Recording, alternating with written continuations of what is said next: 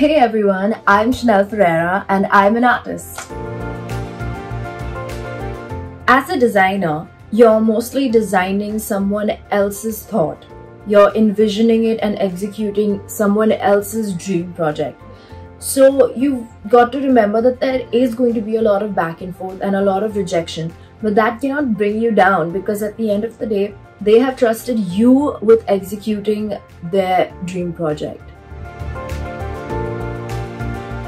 As a kid, I loved art, I loved craft, I loved creating things, but I never really thought of it as a career. It was only during the lockdown when I was gifted a canvas and I started oil painting. And I realized that art is the direction I should be going, because not only will it let my creative juices flow, but it's also something I love doing, and it's something I could balance along with music and being a musician, because music and art are both extremely therapeutic. I think what enhances my growth as an artist is every new order with every new client, because everyone wants something very specific, and those specifications help me grow because it's something I've never done before. So every new painting, every new project leads to something new and a new discovery, and like, oh, I could have done that, or oh, I can do that now.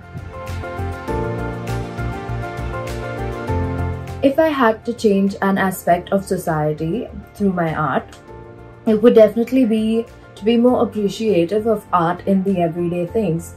So every little thing has had a creative thought process, every little thing has design and art in it. So definitely being a more appreciative and less judgmental would be something I'd like to change.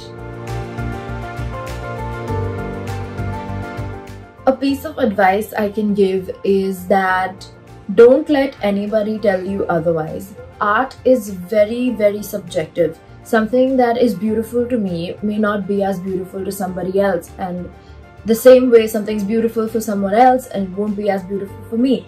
So it's all about perspective and the eye that sees it. So don't be disheartened if you're creating a work of art and you don't like it very much, because someone is going to like it, and art is art. So there is beauty in every work that anybody makes.